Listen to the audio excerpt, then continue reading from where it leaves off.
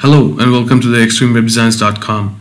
In this video, we'll see how to create a partition in Windows 10.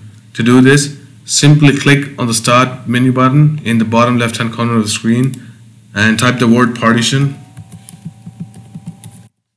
And in the results that show up, simply click on the option that says Create and Format Hard Disk Partitions, and that'll launch the Disk Management option or the Disk Management screen. And in here, click on the C drive and right click on it and look for the option that says Shrink Volume and click on that.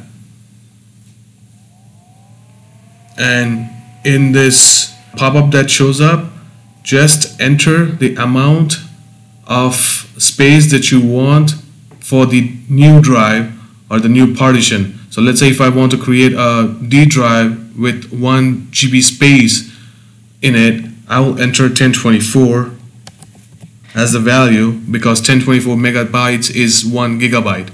So once that is done, simply click on the shrink button over here and wait for it to finish the process.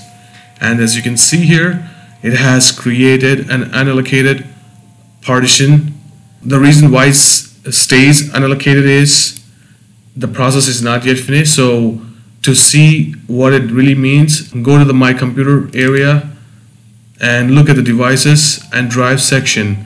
Although we have the unallocated space, it didn't create the drive. So we have one more step to go before we actually see the drive.